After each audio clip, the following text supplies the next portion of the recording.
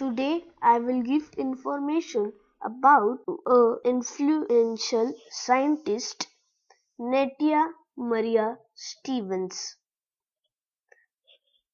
Birth July 7, 1861, Cavendish, Vermont, US. Death May 4, 1912, Baltimore, Maryland. American biologist and geneticist Nettie Maria Stevens was one of the first scientists to find that sex determined by a particular configurations of chromosomes. Stevens' early life is somewhat obscure, although it is known that she taught school and attended the state normal school, now Westfield State College, in Westfield, Massachusetts, in 1881-83. In 1896, she entered Stanford University, earning a B.A. in 1899 and M.A. in 1900. She began doctoral studies in biology at Bryn Mawr College, which included a year of study 1901-92 at the Zoological Station in Naples, Italy, and at the Zoological Institute of the University of Zuburg, Germany.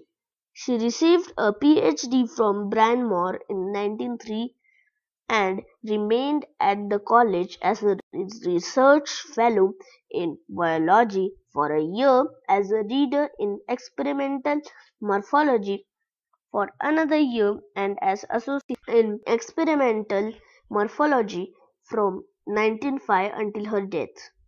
Stevens' earliest field of research was the morphology and taxonomy of the clade protozoa. Her first published paper in 1901 had dealt with such a protozoon.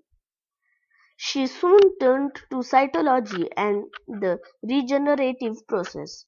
One of her major papers in the field was written in 1904 with zoologist and geneticist Thomas Hunt Morgan, who in 1933 would win the Nobel Prize for his work. Her investigations into regenerations led her to a study of differentiation in embryos and then to a study of chromosomes.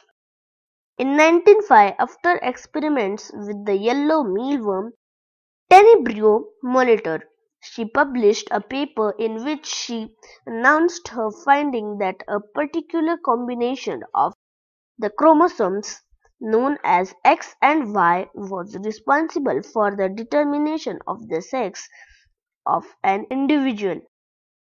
The discovery also announced independently that hereby Edmund Beecher Wilson of Columbia University not only ended the long-standing debate over whether sex was a matter of heredity or embryonic environmental influence, but also was the first firm link between a heritable characteristics and a particular chromosome. Stevens continued her research on the chromosome makeup of various insects, discovering supernumerary chromosomes in certain insects and the paired state of chromosomes in flies and mosquitoes.